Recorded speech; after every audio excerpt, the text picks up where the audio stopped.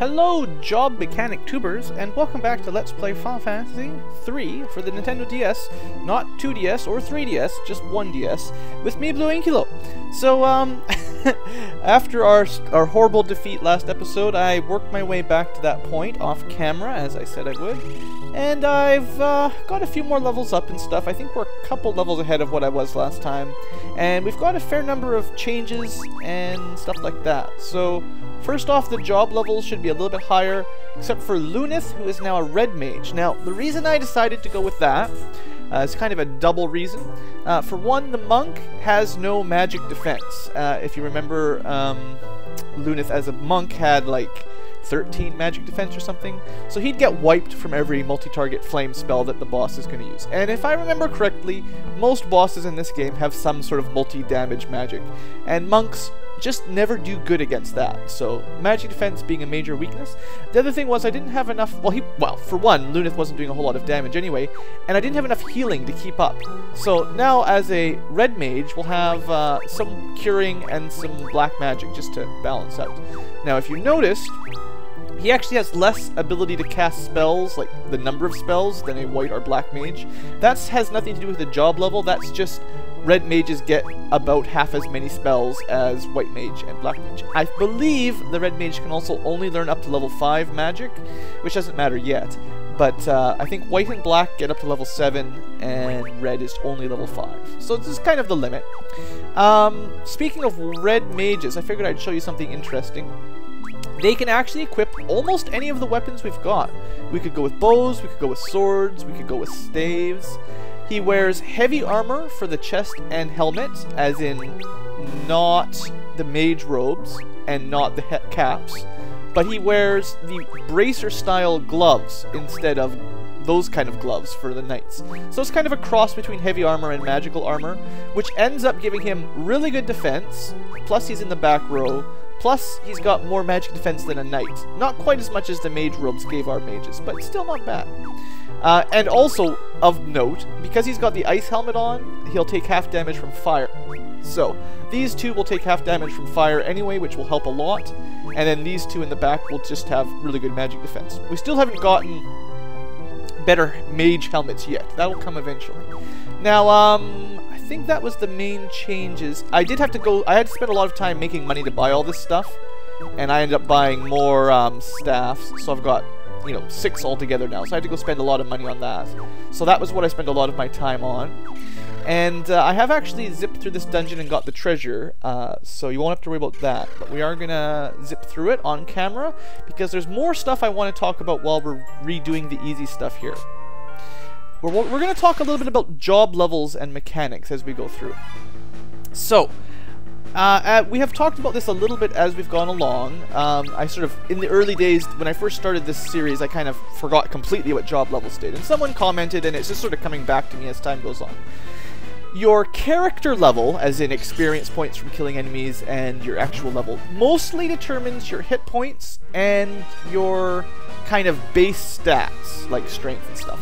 Although, that stuff is determined by what job you have. The job level doesn't matter. So it's kind of a combination of your character level and what job you're currently equipped with. So you could get to level 90 and just switch jobs to get whatever stats you want. It wouldn't make any difference, if that makes sense, for strength and intelligence and stuff like that. So mostly you get experience from killing enemies, of course. You know that by now. No big deal. It's shared across the party, so if we get 200 experience for killing this turtle, everyone will get 200 experience and we'll get more HP. Mostly HP and a little bit of stats. That's great. It doesn't actually change how much damage you do with most of your attacks, though. That's where job level comes into it. So, for a mage, like a black mage, every level up on your job will give him a little bit more black magic damage and a little bit more number of hits for his weapon. So the knight, as he gets more and more job levels, I think it might give them some ability to defend as well. I'm not 100% sure. Like, I haven't gone through the numbers perfectly, but point is you get better at fighting. You get more damage, more healing, more stuff like that. Now, the trouble is, how do you get job levels up? That's kind of the question I was trying to figure out. Because I was going through this dungeon and just trying to grind for some money and stuff, and not getting very many job levels up. Like, I had the red mage level 1. We're not going to fight the boss just yet. so I had Lunith switch to be a red mage, and if you kill an enemy's, like, basically what was happening is I was doing these battles, and every battle would go pretty quick. I could go Ice Staff, you know, cure everybody a little bit, and another Ice Staff, and we could wipe out basically any enemy battle in one round, is what I mean to say. And the result of that was we actually don't get very many job levels up. I actually did a little bit of research just to figure out the details. The way it works is for every action your characters do, they get some job experience. You don't need to know the exact details. It takes 100 job experience to get a level up.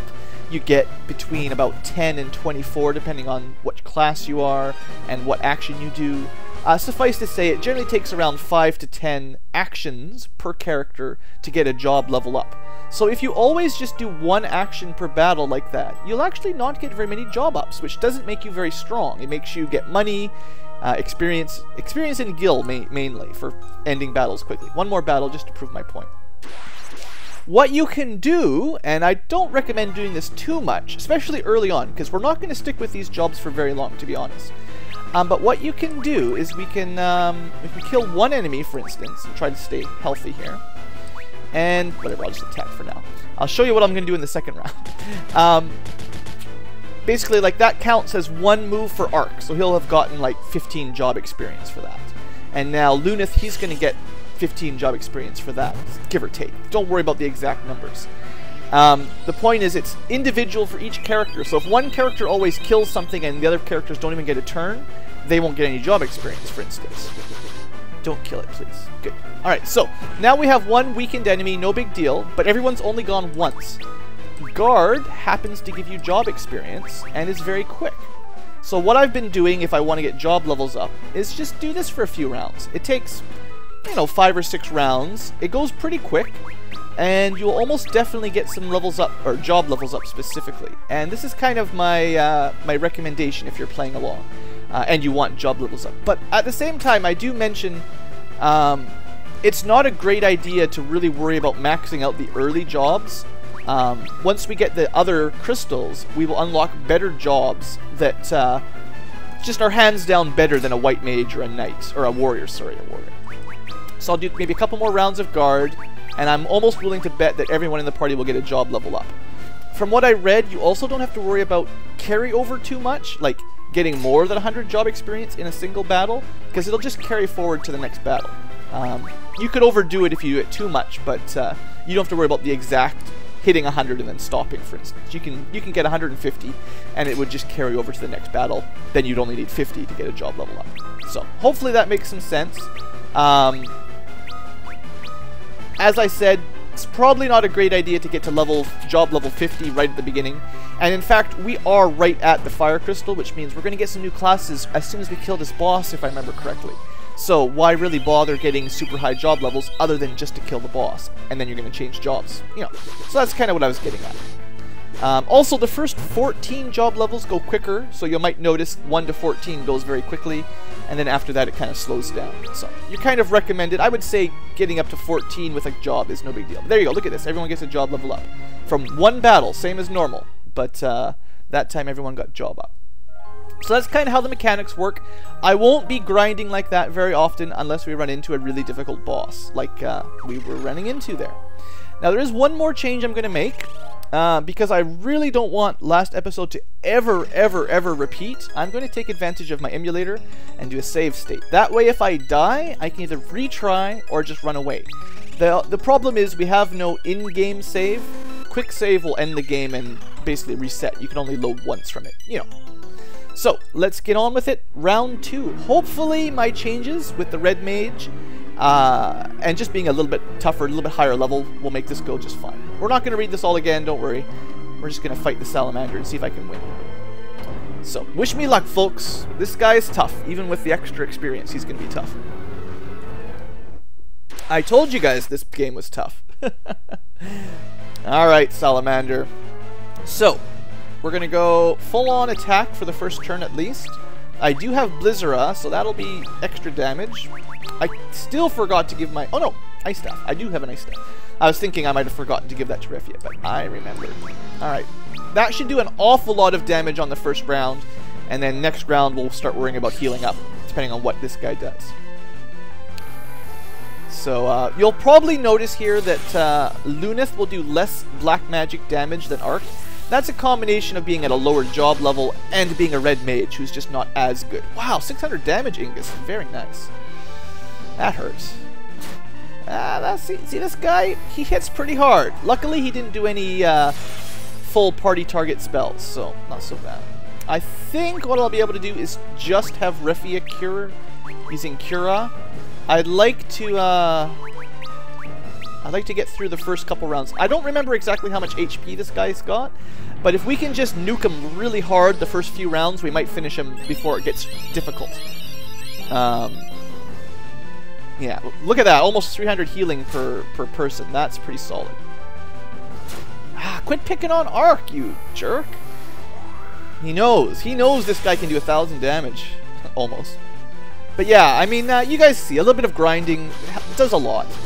I'm hoping he does do his flame attack, just so you can see Lunith taking so much less damage as a red mage than a monk. But I have a feeling this guy's going to go down pretty easy now, to be honest. No one's really hurting, so we'll just...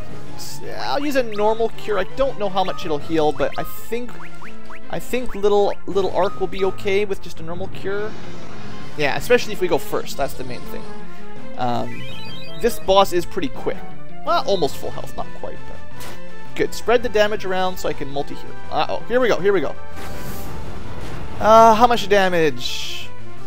It's still a lot, but it's definitely not as bad as it was last episode. You notice Lunith did not take much. Oh, and look at that, yeah. So double, more magic basically, more Blizzara, just so much more damage than the monk did. So, for now, I think this is the way to go. Woohoo! I think, honestly, I made that guy look pretty easy, didn't you? Don't you think? So, we did a redo, a little bit of grinding, and a little bit of preparation, and no problem. And I'm still not using ice shields. I could have equipped ice shields on the warrior and the red mage. So, I didn't even have to go that route. We still had physical power. Yay, we finally get the fire crystal! Can you guys guess what classes or jobs we're gonna get? It's kind of tricky. Warriors of Light. Eternal Flame. Well, that's nice. Alright, there's a lot of talk about balance and equilibrium in this game. I wonder if that will come up later. So what do we get? Powers of Fire. Yeah, can we breathe fire? No. Guskull turned into a fire dragon. We have to figure it out on our own. So, jobs, let's see.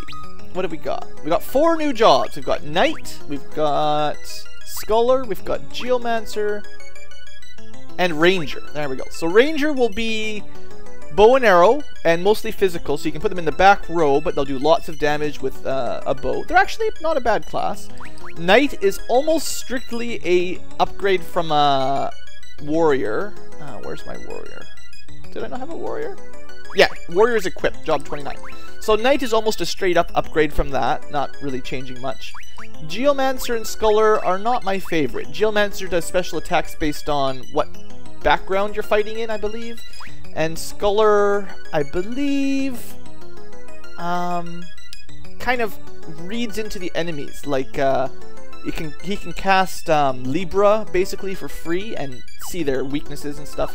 I think he can also dispel some magic effects. So he's got some uses, and I believe there's a dungeon coming up where we'll want to use him, actually. But we'll see. We'll see when I get there. It's been a long time since I've played this game, and it's just slowly coming back to me as I get through it.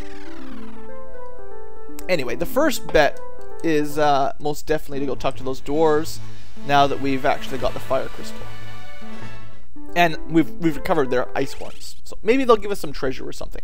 I'm still kind of broke. I never got a chance to buy level 4 magic because it's, I think, 3,000 per spell. And I just barely could afford what I had to do to switch to red mage. Alright, Gustco is completely destroyed. Here you go. Alright, magic keys. Yeah, we got a couple of those. One-time use opening door thing. Hooray. So anyway, there you go. Ice horns. We didn't have to go through all the cutscenes. That's good. So I guess he's telling us that we should probably go to Gishal next, which I have been to once before. Yeah, apparently there's women and a key maker. I've got lots of keys, though. I did buy some already. Okay, everyone's telling me to go to Gishal. Both horns are back. Why am I going to Gishal, though? Rally ho! Uh-oh, he's a fake! Get him out! Kick him out! He's not a real dwarf. Alright, fire crystal. Good. Alright, well, the good news is we can get some treasure down here.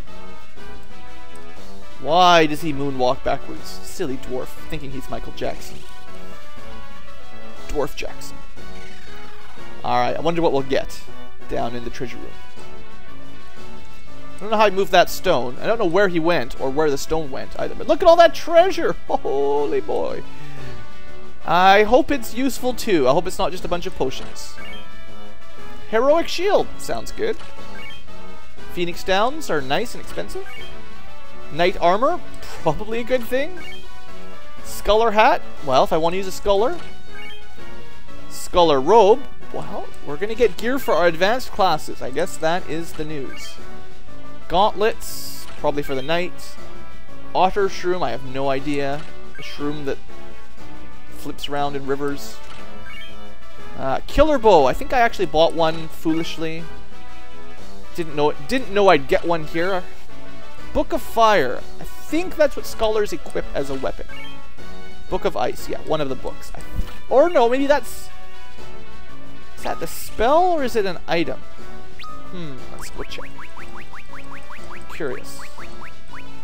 Okay, it is equipable. So 32 damage, dealing elementals. Maybe I will go with the Sculler just for fun. Phoenix down and the Gishal greens. Okay, well the main thing is it seems to be telling me to use a knight. So guess what, Ingus? You were a knight originally at the castle. Now you can be a knight again. And it's going to take him 4 battles to get to his full stats. He'll probably be much weaker for a while, because a level 29 warrior is pretty good. And a level 1 knight is not as good. But he can equip pretty good stuff. So we get the same weapons. I think I'm still going to go dual weapons for now. Although the heroic shield, we'll see. We might need to do that eventually. Anyway, knight armor has more physical defense. Still have the ice helm, that's good. And gauntlets have way more physical defense than mithril gloves. So he is the physical defender, and I believe he has an ability, we'll have to see it in battle, that lets him take basically no damage. So he should also have that guarding of weakened units. So like if Ark has like, say, 50 HP left, I believe Ingus will cover for him. I think cover is the name of the ability. Otherwise, let's see, what are these other jobs? We could go with a ranger just to use my bow. I do have one. Why not? We'll do the alternate jobs for a while. I'm not sure which ones I'm going to stick with for the rest of the game, but a ranger could be fun. And I do have a pretty good bow, plus lots of nice arrows. So the problem with rangers, if I remember, is that they're very expensive because you have to keep buying arrows if you want them to do lots of damage. Yeah, that's, you know what, now that I'm thinking about it, I don't really want a ranger. They can equip lots of good stuff, I believe. Ice helm. Yeah, he can equip heavy armor, plus being in the back row means he'll take hardly any damage. But, you know, I'm just not a big fan of having to spend money on, I still have to recover from changing jobs. Oops. Oh, well. But yeah, I'm just not a huge fan of, what was I trying to say? Having to buy arrows all the time if you want to use your weapons. So, although, you know, basically we can just use these for free, and this magic's pretty good. Next up, who else should we check out? Should we try a Sculler? I know I haven't used a Thief either. I feel sort of bad for not showing those off, but they use the dagger and stuff that we've got. Let's try a Sculler. I think I'll want one, and I kind of think he can use magic. A little bit of magic, not much. Just level 1 magic mostly. Can he use white magic or black magic? Definitely white magic anyway. Okay, well we'll go with a Sculler for a little while, seeing as they use books. And, I don't know, double books seems to do pretty good damage. 64 seems good. But I do have special Sculler armor, so it's better... Well, actually, okay, hold on. Can my mages equip it anyway? No, the mages cannot equip the Sculler gear, which kind of makes sense. Alright, and also just for fun, I think I'll change Arc into a Geomancer just to show it off.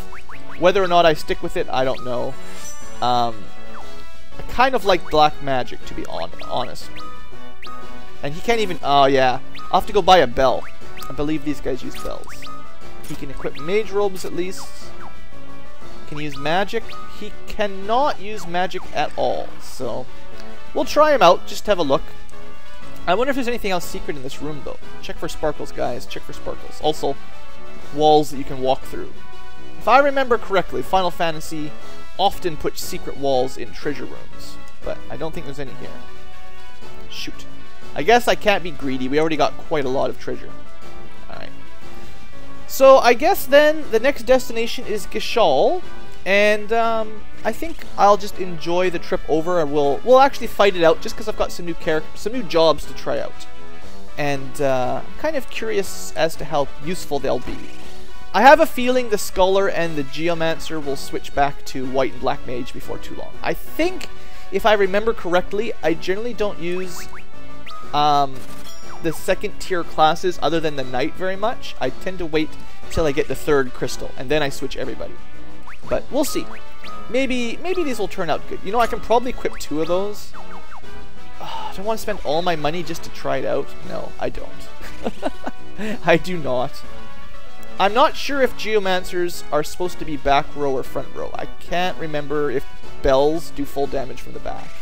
Seeing as he equips magic armor, I'm going to leave him in the back just because he won't have much defense.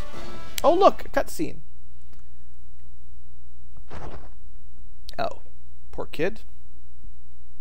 Also, the Geomancer armor on looks stupid from here.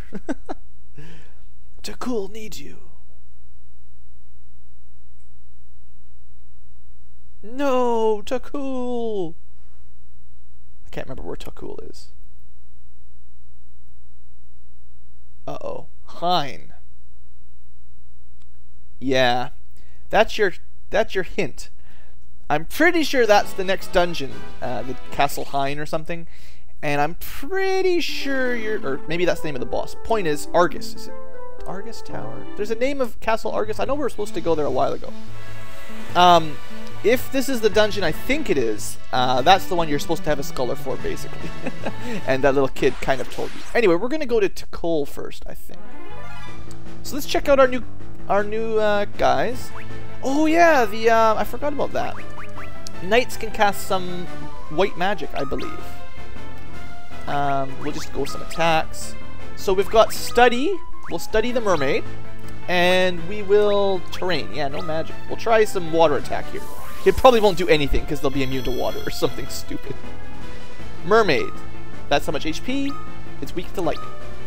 Now you go. Wind Slash. So, actually not bad. For 0 MP, I can use that as much as I want. And yeah, Ingus has some work to become good again. Well, I don't know. I don't know if I'm going to like using the Geomancer Sculler. I'm pretty low on healing right now. Luckily I have the Red Mage to help out a little bit. Whack him with a bell. Good job, Ark. Luckily the Red Mage can sort of cover for some of Refia's healing. I think what I'll do is I might keep this party for the next dungeon, see if I can survive it. And then after that, go back to normal mode, White Mage, Black Mage, because I'll want the higher level White Magic, Black Magic eventually. Which one is Takul? Is that the one by the mountain? Not 100%. Also, you should see as we get through a couple more battles. You know what would make sense here? Oh, wrong staff. I need the lightning staff. Well, thunder will work. I'm not going to be using study on everything. Not only does it show you the weak points, I'm pretty sure it dispels some defenses or something like that. Beat him up with your books. That's actually pretty good damage for book smashing. Dual wielding books as a Sculler. Never would have thought that would do legitimate damage. And keep in mind, we're on low stats. Have I showed you guys this before? Can't remember. Everyone has yellow stats because they're reduced because we're still learning our job, except Refia, who's now trained in the arts of book smacking. We should call this episode Refia Book Slapper. Okay, is this Takul? It's possible. I think, no, it's like Kanan or something, maybe? Haha, it's Kanan! I remembered at the last second. Huh, I sure wish I had an airship. Don't you guys wish I had an airship so I could get around? What about this one down here? I know this place already got sacked once, though. Like, didn't it already get taken over by soldiers? Oh, this must be it. Oh, well, we're off to a great start. What's going on? What's the meaning of this? Oh, some soldiers got us, guys. Yay! We'll make good slaves! Hooray! Aren't you guys happy?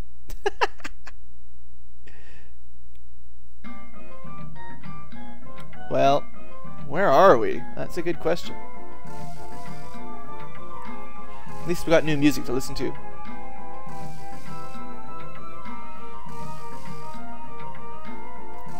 That's right, my knight. Good work.